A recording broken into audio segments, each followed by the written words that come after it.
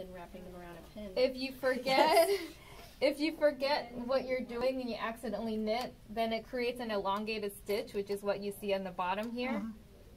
Is when I first started, because of the way I had all my needles coming out, it was knitting, so now it's like an elongated stitch. So that's when you see the final swatch, you'll see that swatch. But that was a user error. Because I had pulled all the needles up, and when you pull it up, they all start knitting, so that kind of messed up everything. You can change it to make the pile longer, but then it's just, it gets a little tangly, so you kind of have to mess with it a little bit. You might have to mess with the levers down here.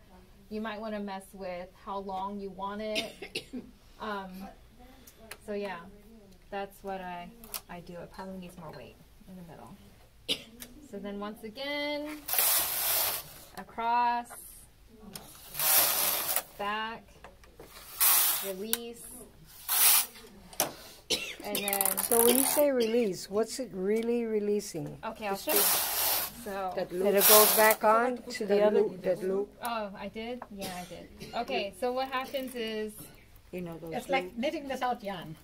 There you go. All the so then all these loops, they get knocked off.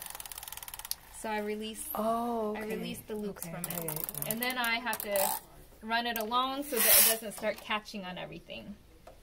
Okay. Oh, I forgot the end stitches again. It worked.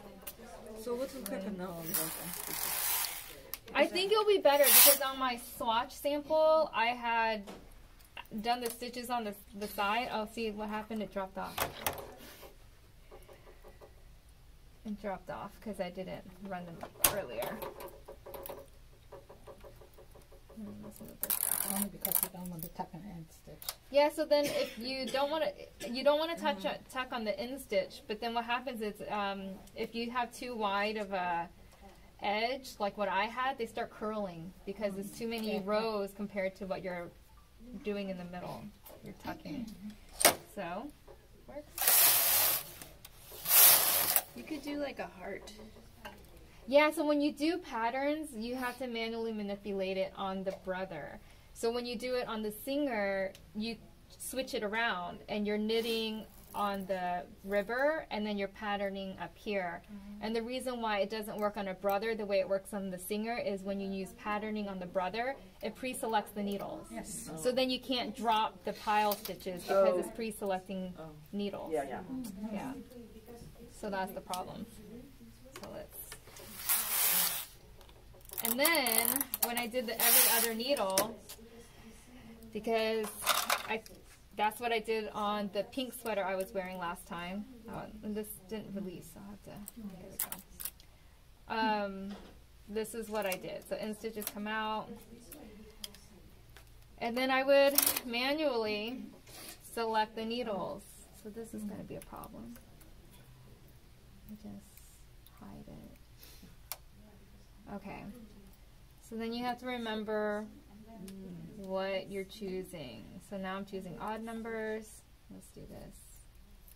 Oh my God, spinning me. If you do every other needle. You have to think while you're doing this. Yeah. If you do every other needle, this is why it's worse, because you actually have to take these out of work so that they don't tuck. And then so then, here we go. So if I do every other needle, so you see how the pile will only be on every other needle. And then, let's hold this down. Then again, I release. Okay. And then, so that was odd, so now I'll do evens. Just do this. And stitches. Oh, and I was supposed to knit. Oh well, it's okay. It'll be fine. We'll be fine. Let's fix it. Okay. Sorry. Every time I do every other needle, I have to do every other needle on both beds. Makes my head hurt.